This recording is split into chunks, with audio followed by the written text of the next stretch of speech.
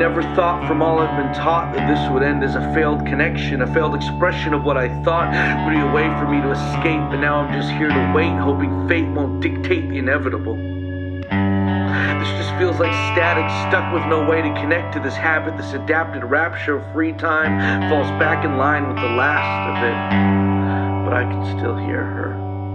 Flipping through channels of my mind, hoping to understand why this couldn't be the solution to my needs, and having to say goodbye, sending my last words through a telephone, hoping the chords will make it from my home to her ear. What I thought would be a 3-year commitment ended when someone more persistent promised to make things easier. Now I feel so many tears for her as she spoke softly, almost in a whisper, and I replied, I won't hit 9, I'll just leave a voicemail here. I fear we're at the end and now this connection no longer seems clear. I hate to demote to the last hope without a universal way to put this power to this. I feel like I'm stuck without a remote and no access to a package beyond the basics. So let's face it, you didn't care about me as much as you said you would before I made this commitment, and that's life, I guess, but I'll face it, because what option do I have now that this analog relationship feels so outdated? It used to be where I would turn to after a day of hard work.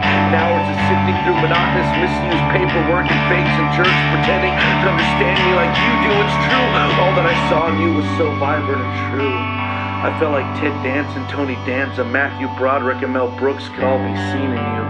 And that's something I could never say for the women I tried to relate to, but I still can't seem to thank you, because despite the memories of late nights with you, this is now just an unmoving static, and I can't handle it. So I'll make it quick and I'll make it quiet, no need for a final broadcast.